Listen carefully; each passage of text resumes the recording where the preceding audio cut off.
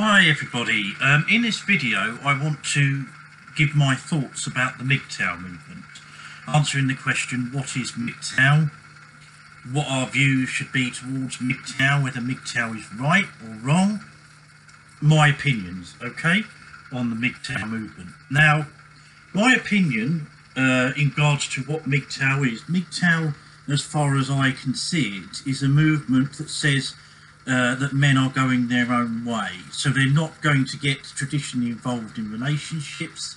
They are not going to follow society's tact on getting involved in male-female relationships. And they're not going to accept gynocentrism as it runs rampant through the society we live in today. So basically, a lot of people have a problem with MGTOW. They see MGTOW as crybabies and whiners that go on and on about female nature and hating women. I don't honestly believe that MGTOW in its main philosophy is something that hates on women. I do understand that there's lots of MGTOW videos and there's MGTOW comment people that give the view of hating women. Now I think part of that is the reason of what we call a red pill rage. Now what the red pill rage, from my understanding, is when a man has accepted the gynocentric view of women, that women are to be looked after, protected, women are to be served by men, a man is inadequate if he doesn't have a girlfriend or a wife, and a man is the sort of the workhorse and a woman benefits from his labour. When a man realises that he's been duped into believing that that's the way it should have been, he flies into what we call a red pill rage. So basically he gets very, very angry at the fact that he's been lied to about how things should be. So, for instance, he may have been a man that's been involved maybe in a 10-year marriage, been divorced, not because he's had an affair or because he's beaten his wife or sexually assaulted her or anything like that, but simply because the wife got fed up and said, I don't want to be with you anymore, taken half of his stuff. And the man then is told by the MGTOW community that this shouldn't have happened to you, it didn't need to happen to you, you didn't have to get involved with somebody who didn't love you in the first place, you would have been quite okay being single your whole life, and as a result of having known he's wasted his life on a woman that didn't love him and he could have been single instead his whole life, he flies into what we call a red pill rage, the sort of overwhelming anger at that his life's been wasted. Okay, and I do understand that women's lives can be wasted on men as well. I'm not saying that that's exclusively for men, okay? I'm just describing to you what the red pill rage is. That a lot of these men who turn MGTOW are men that have been divorced or had relationships that have fallen apart, perhaps through no fault of their own. Maybe it is a fault of their own, but they don't realise it. But it's often that they're having to pay huge amounts of money in child support and alimony, and having to pay money back for money that him and his wife have spent in the marriage, but he's having to pay it all back. Then that puts the man into a red pill rage. Society's saying, well, that's what you should do, that's how it is, and that's the right thing, but the man knows it's not right. So he gets into a red pill rage, he gets angry about it. So, of course, if somebody's in one of these red pill rages and goes onto the internet, he's obviously going to say some things that are not very nice about women and about society, about other men, and it's not very good.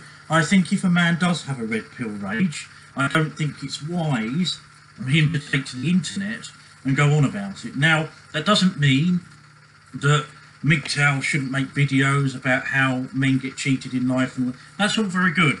I'm not talking about the criticism against women in society, I'm talking about the all-out abuse, calling women CUNTs, all this sort of stuff, sluts and whores, is not helpful, it's not nice, it's not good, and it's not true. Not all women are whores, right?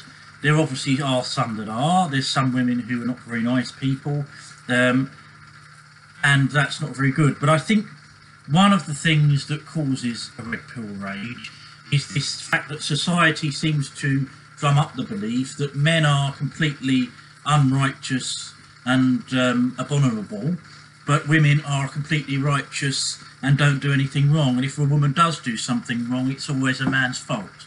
You see, and I think that's one of the things that fuels the MGTOW movement, is that belief that society seems to push forward that men are schmucks and women are righteous, women are the great ones. If things go wrong, it's a man's fault.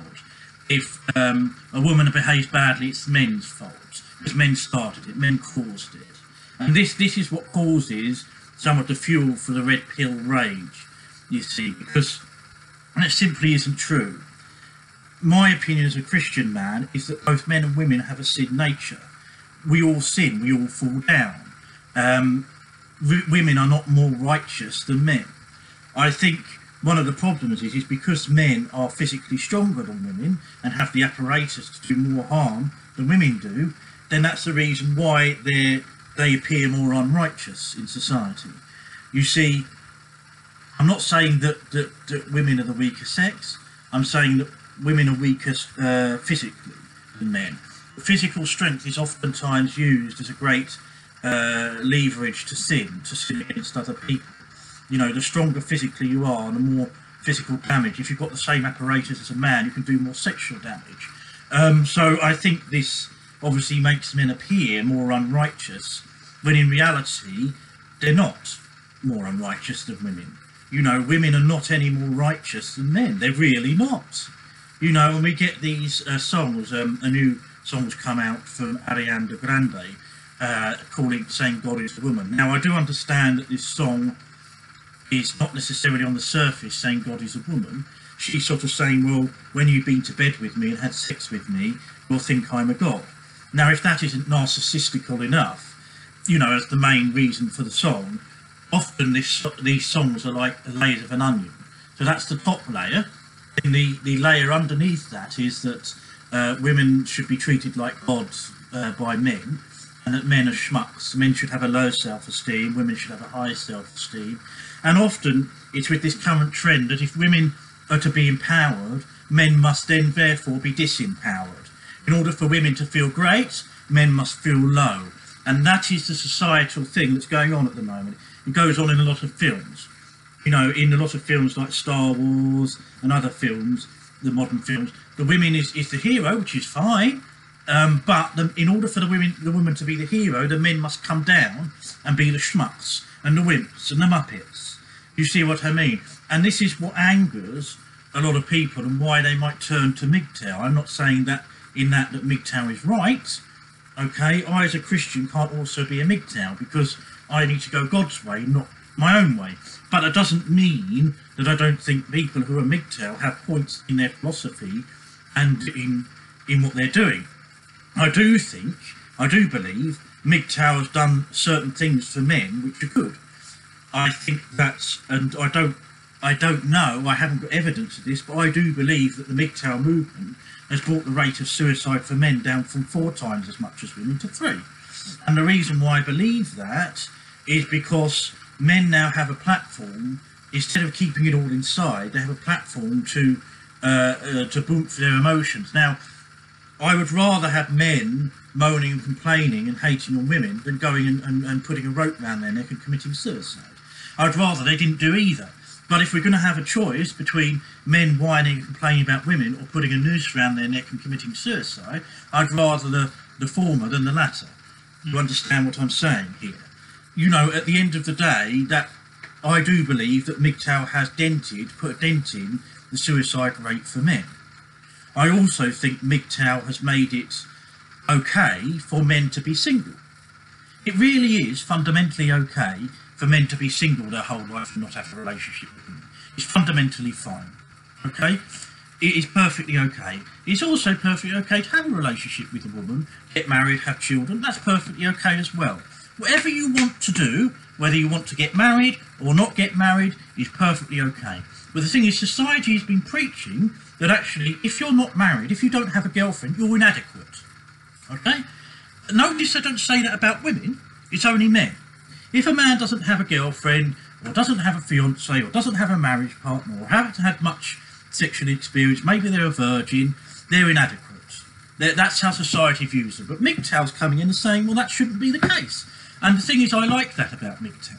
I like the fact that MGTOW is saying it's okay to be single. It's okay to not have anything to do with the woman in that respect. Okay, that is perfectly fine. I think a real man should be a man who's able to control and bring up under his power his sexual desires. Okay, and I do believe it's possible for a man to do that. Society will say it's not, because society will bombard people with sexual images all the time. You know, of Ariana Grande sitting on top of the world, sultry looking, you know, and all the minions of men down at her feet. You know, we've got to worship women, we've got to bow the knee to women, women are God, we're just schmucks. You know, and I think that tends to make me angry, yeah? And I think MGTOW have a point when they pick up on these sort of things as being so. I think a lot of men get into relationships with women when they don't even love the women.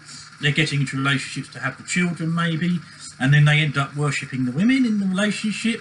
The women end up wearing the trousers, you know, and all that sort of thing. The men are expected to submit to the women, but the women aren't expected to submit to the men, and so on and so forth. And men just end up having a hell of a time in these relationships. It really is hell on earth for them. You know, they're constantly abused and pushed around, and it's not acceptable. I'm not saying all relationships with women are like this. There's quite a few good marriages that go on, and you know, there are women that are perfectly fine. There's no issues with them. And if you're a woman watching this and you've got a good character, then obviously I'm not talking about you. I do think when MGTOW say all women, I don't think they are saying all women. They're saying women in general. In other words, women in general in this modern society are narcissistic and self-entitled. I don't quite agree with most women in general, but I do think that some women have become like that, and more women in the last 20 years have become self-entitled and narcissistic than ever before, demanding from men, forgetting that men built the skyscrapers, the buildings, the bridges and everything that we live in. It's all taken for granted, and now women live in this world. These women I'm talking about live in this world, and they're stepping all over men. And it's not acceptable. It's not acceptable really at all. So, yes, whilst I'm not a MGTOW, I'm not somebody who's going to bash and hate on MGTOW people and say, oh, MGTOWs are this and that, and they're just the scum of society and all this sort of jazz. You know, I'm not going to turn around and say that. Okay, thank you for watching.